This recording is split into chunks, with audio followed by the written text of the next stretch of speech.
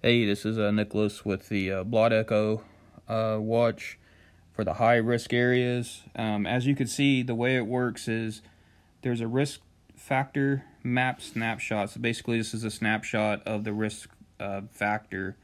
So as you see, the red, 8%, ring of fire, 6% globally. Yellow, seeking blot echoes and foreshock. So it means that there could be chances of foreshock earthquakes and blot echoes.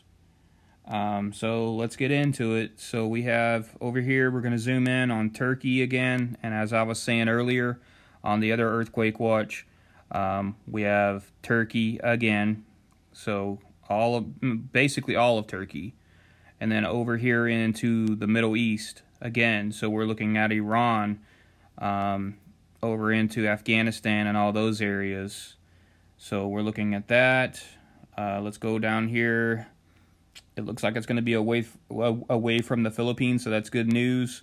It's going to be mostly in the Solomon Islands area, Papua New Guinea, Micronesia. So Solomon Islands area here, and into Micronesia. So we're probably going to see like Fiji, Tonga, Vanuatu, all those areas down there.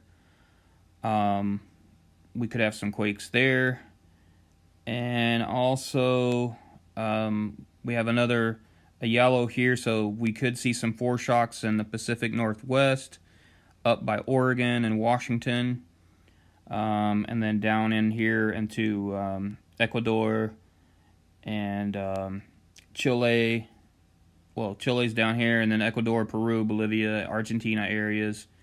We're going to see more of that area too as well.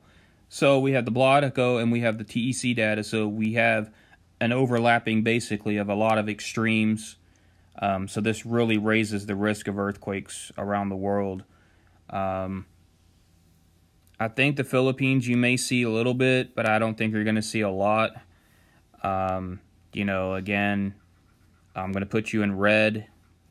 So that just means possibilities of 4 and 5s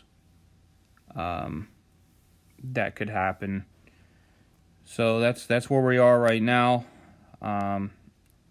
You guys have a good night, good morning, wherever you're at, and you guys take care, and God bless.